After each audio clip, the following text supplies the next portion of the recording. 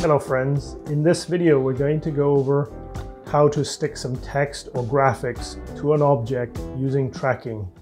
In this example, we're going to draw a rectangle around this person, then make the rectangle follow the subject using tracking.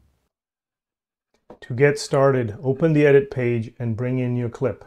Then click on the Fusion button.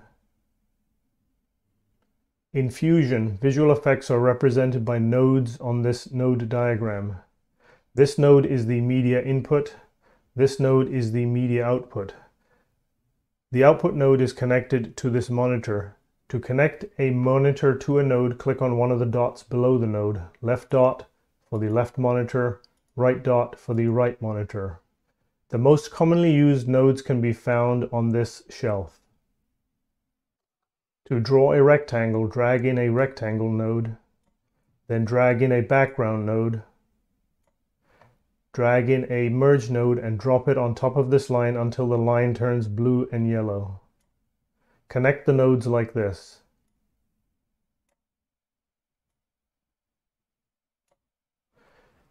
To change the color, click on the background node, click on the color tool, and pick a color.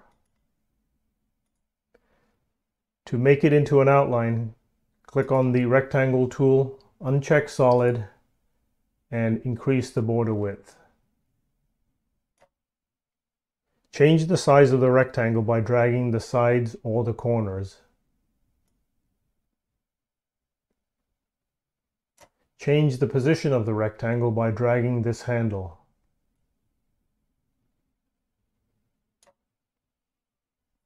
If I play the clip, the rectangle does not move.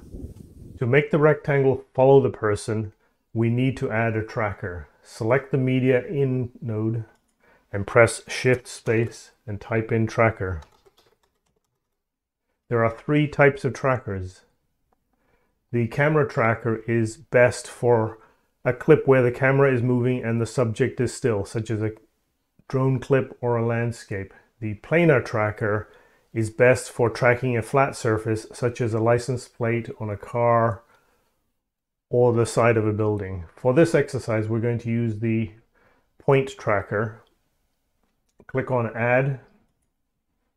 Grab the corner handle off the tracker and move it over the point you want to track. The inner rectangle represents what it is looking for. The outer rectangle is the area where it will look for that pattern. Change them if you need to. These buttons will allow you to track forward or reverse. This button will track forward from the current position. This button will track in reverse from the current position.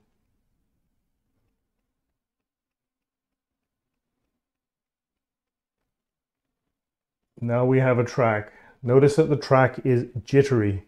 To get a better track, change the mode to best match and decrease the match tolerance down to about half of what it is and rerun the track. This time I'm going to click on this track forward.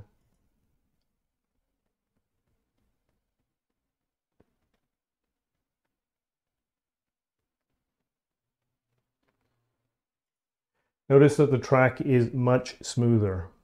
Connect the rectangle to the tracker node. We don't need the merge node. Click on it and press delete. To make the rectangle visible, click on Operation and change Operation to Match Move. Now if we play the clip, the rectangle follows the person. If you just need your graphics to follow an object position, then you are done. Notice that we have position, rotation, and scaling options, but it is not doing any rotation or scaling. To make that work, we need to add a second tracker. Open Trackers and click on Add. Position the tracker over the subject. Also move Tracker 1. Otherwise it will mess up Track 1 due to some bug, and run the tracker.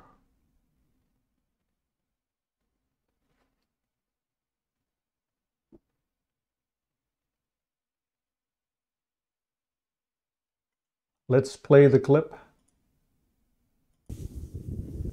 Now the rectangle is following position, rotation, and scaling. I don't need the rotation. Open operation and uncheck rotation. This option to ignore the rotation works with the point tracker. There doesn't seem to be an easy option for doing that with the planar tracker, and that is the reason why I think the point tracker is the best one for this job. Let's play the clip. That looks good.